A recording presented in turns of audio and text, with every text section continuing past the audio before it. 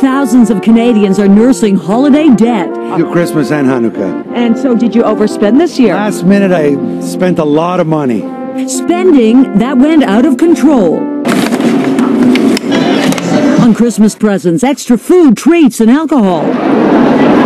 On Boxing Day bargains. Merry Christmas, Happy Holidays. On parties and dinners. Now that the celebrations are over, the hard part, how to tackle that post-holiday debt hangover. How many of us have headaches this January? A lot of us do. Let's nurse that holiday shopping hangover if you can for a little bit. But right after that, stop charging. Only use cash. I have been spending quite a bit, more than I should be. The warning signs your holiday debt is out of control?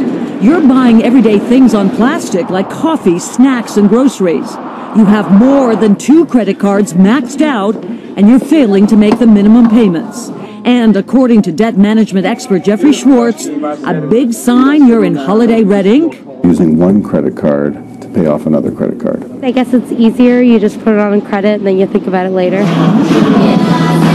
For better or worse, North American culture puts a great emphasis on materialism at Christmas. Experts say you should pay off holiday debt within 60 to 90 days. Usually by the summer it's cleared up, and then we can overspend in the summer. Schwartz advises after the holidays, buy only with cash. Set a realistic budget to save money and plan to pay off the highest interest debt first. You've got this nagging credit card bill at 19 or 24%. Pay that off as quickly as you can. Move on to the next debt. Going forward, people often find you can spend less and more wisely and still feel the holiday spirit. So when the last of the fireworks explode next year, the only hangover will come from the bubbly. I'm Ann Roskowski for City News.